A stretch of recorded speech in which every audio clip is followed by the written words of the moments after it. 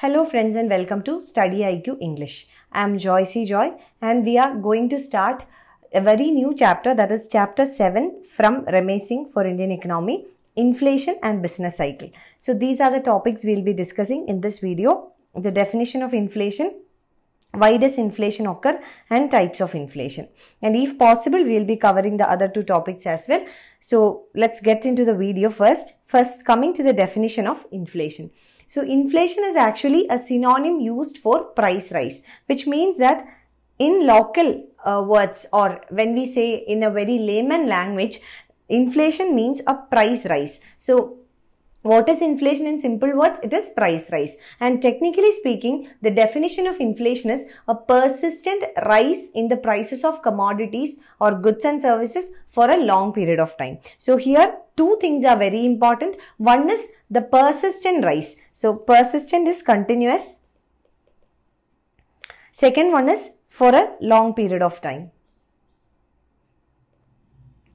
Okay, so a persistent rise in the price of commodities for a long period of time. This is inflation, or the definition of inflation. It is a synonym used for price rise. And inflation affects developing countries more than that it affects the developed countries. And that's why inflation is too much discussed in developing countries than in developed countries. Now, what is the reason? We will understand gradually as we proceed with this chapter. But I'll just give you a clue here. That is, there are two types of inflation, demand pull inflation and cost push inflation. Okay. In developed countries, it is mostly the demand pull inflation, whereas in developing countries, it is mostly cost push inflation. Just keep this in mind, and when we discuss about demand pull and cost push inflation, we will understand that better. You have to keep this question in your mind. Okay, inflation is the rate at which the general level of prices for goods and services is rising. So when we say that there is a 5% inflation, it means that 5% is the rate at which the prices, the general price level of goods and services are rising. That is inflation. So rate at which the general level of prices of goods and services is rising is called inflation. And during inflation, the purchasing power of currency is falling. Why do the purchasing power falls? Because earlier we would have bought more commodities or more quantity of commodities with the same money, but now you are able to buy only lesser commodities. Let us take for example, suppose the price of one pen is rupees 10 and you have 100 rupees in your hand. Now you can buy 10 units of pen using this 100 rupees. Now there is inflation, which means the prices have increased. Instead of 10 rupees, now suppose the value of pen or the price of pen is 20 rupees and you have the same 100 rupees. Now you are able to buy only 5 units of pen here. So here there is a reduction. So from 10 to 5. Now you are able to buy only 5 units, which means your purchasing power is less. That is, the purchasing power of the currency is falling, or the purchasing power is less. It is a quantitative aspect. Why is inflation a quantitative aspect? Because we measure inflation in terms of absolute numbers. Okay, that is the reason it is a quantitative aspect. This is a formula for inflation. The percentage is current CPI minus initial CPI divided by current CPI into 100. Now what is CPI? CPI is Consumer Price Index. What is Consumer Price Index? It is the measurement of inflation at the retail level.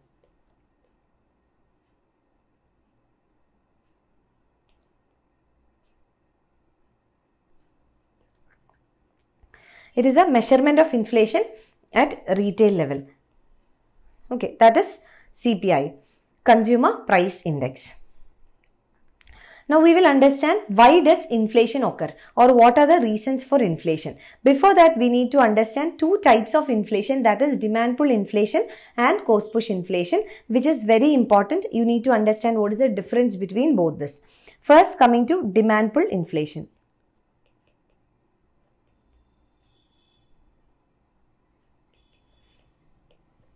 A demand pull inflation is caused due to an increase in the aggregate demand. Okay. So demand pull inflation, the reason or the cause of demand pull inflation is an increase in the aggregate demand.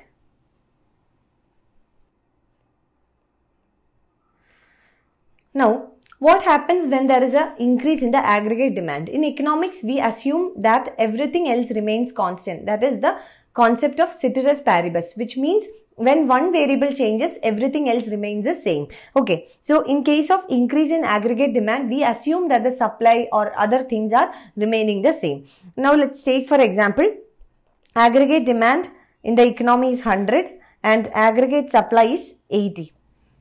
Okay. So here, what is the problem? Aggregate demand is more than aggregate supply, and we know that it's a very simple logic to know that when the demand in the economy is higher than the supply, suppose you want commodities which are in short supply, the prices would be high. So the simple logic can be applied here. That is, when the aggregate demand is higher than aggregate supply, it tends to increase the price level. The prices of commodities will increase. So this is the logic here. Aggregate demand is higher than aggregate supply, therefore the prices increases, and this price rise can be said as inflation, and this is demand pull inflation because here the demand is more than the supply, and that is the reason the prices have increased. So this is demand pull inflation. Now let us see how can we represent it graphically. Let us take price on the y-axis and quantity on the x-axis. Suppose this is the demand curve and this is the supply curve. This point where the demand and supply meets is equilibrium. The equilibrium price can be quoted as P and quantity can be quoted as Q.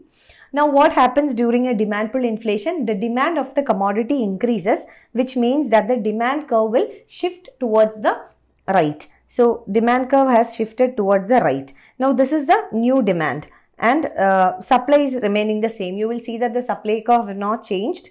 Only the demand has changed. So supply remaining constant. So here what you will see is price is P1 and quantity is Q1. So here you will see there is an increase in price and increase in quantity demanded. And this price rise is due to the increase in quantity demanded. So the price rise has happened or occurred because of an increase in quantity demanded. So price has changed from P to P1. Okay, that is the case. Okay, this is demand pull inflation. Now we have another category of inflation, that is cost push inflation.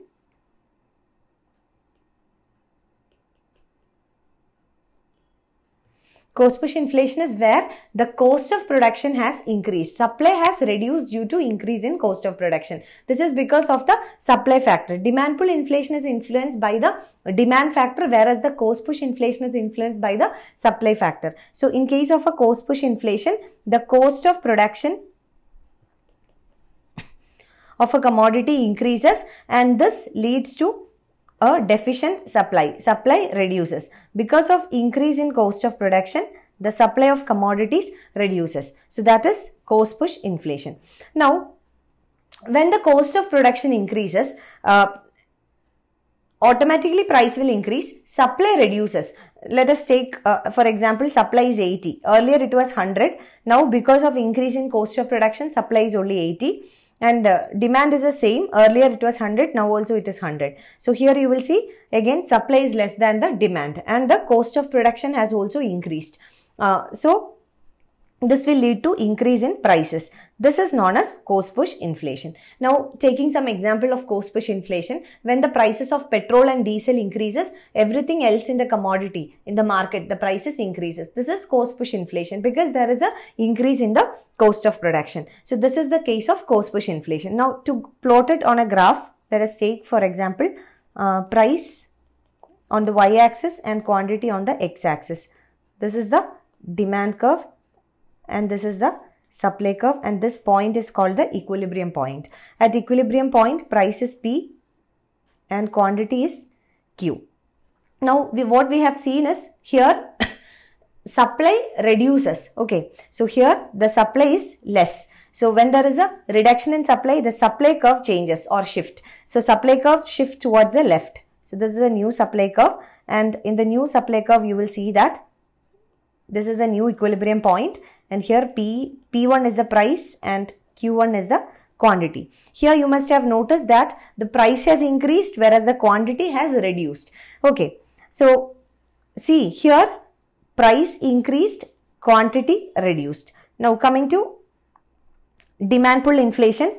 Here the price has increased, quantity has increased. Which one do you think is better? Demand pull inflation is better.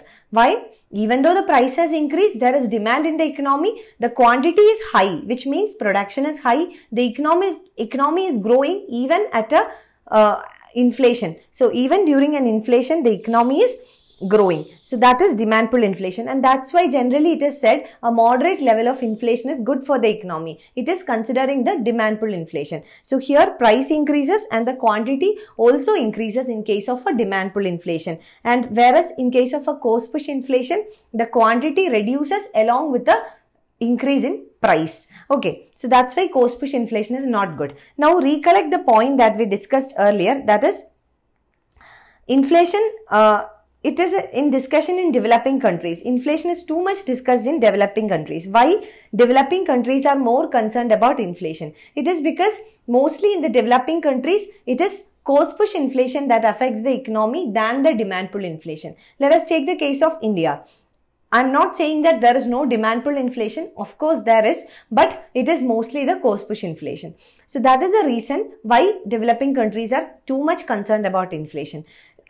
In case of a cost push inflation, along with the price rise, the quantity also reduces, which means production reduces, the GDP of a country also, or national income of a country also reduces as compared to demand pull inflation.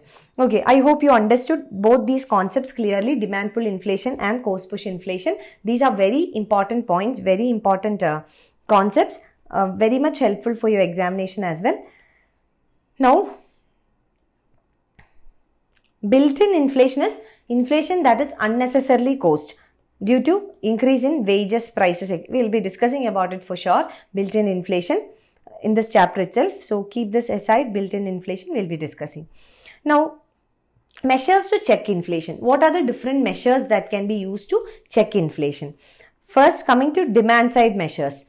Demand side measures. First, we need to understand what is the cause of demand pull inflation. Only if we know what is the cause, we can suggest measures. Now, what is the cause of demand pull inflation? Demand pull inflation is caused due to an increase in the aggregate demand in the economy. It is due to increase in aggregate demand. Now, how does aggregate demand increases? Maybe because the income of people has increased, government expenditure has increased, then less interest rates, or because of more money supply. So these are all some of the reasons. We will discuss about the reasons, but understand that it is caused due to an increase in the aggregate demand. And there are multiple reasons for an increase in the aggregate demand, like for example, increase in income, increase in government expenditure, increase in the money supply, or reduction in interest rates, etc. So from the demand side measures, what can be done is to cut back the consumption, that is to reduce the consumption, thereby reduce the demand. And for that, what has to be done? Money supply needs to be reduced. There should be lesser money supply in the economy. Then monetary measures like repo, CRR, etc. can be taken. We will be discussing about monetary policy instruments in detail. That's why I am not discussing about repo and CRR now. We will be separately covering monetary policy instruments. Supply side measures, removing bottlenecks. Why? Removing the bottlenecks will help in increasing the supply, and when the supply increases, definitely the price will fall. So there will be a fall in the prices. Then coming to cost side measure, cutting taxes. Taxes here refers to indirect taxes. Why? Because indirect taxes can increase the price of commodities. So cutting down the indirect taxes. Direct taxes, if cut down, will increase the demand and cause demand pull inflation. Whereas under the cost side measure, cutting taxes means cutting the indirect taxes can help. So these are the measures, but we will be covering the measures of inflation in very detail. So this is just to give you a brief regarding the measures. We will be covering each one in detail, and we will be doing that only after analyzing the causes of inflation. Once the causes are understood for you, then the control measures become even more easy for you. So we will be doing that. Now, these are types of inflation based on the level. So based on the percentage or based on the levels of inflation, we can divide inflation into low inflation, galloping inflation and hyperinflation. Low inflation is also known as creeping inflation or walking inflation. Creeping inflation or walking inflation. Such an inflation is slow and predictable. That is, the inflation is very less, maybe up to a percentage of 4%. 1 to 4% of inflation can be considered as low inflation, which is actually good for the economy, without which the economy will not grow. There should be increased demand, which can add to increased consumption and increased supply or production, that is GDP. So low inflation is inflation rates which is very less, that is inflation is low or slow, the price rise is slow and also in predictable lines. Galloping inflation is when the inflation rises above 10%. It's galloping inflation.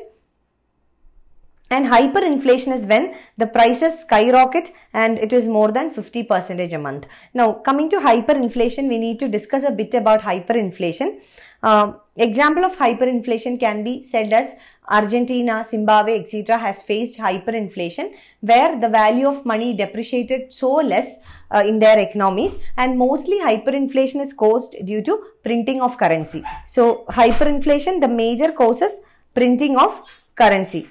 When an economy prints more currency, in order to meet the problem of an increase in price, what actually happens is the money supply will further increase, and a further increase in the money supply will further add on to increased rates of inflation in the economy. So that's why hyperinflation mostly caused due to the printing of currency, and example of such kind of hyperinflation caused due to printing of currencies, examples of Argentina, Zimbabwe, etc., where the value of money or the purchasing power of money went so low that the economy almost collapsed. So it can lead to a collapse in the economic system or collapse of economy.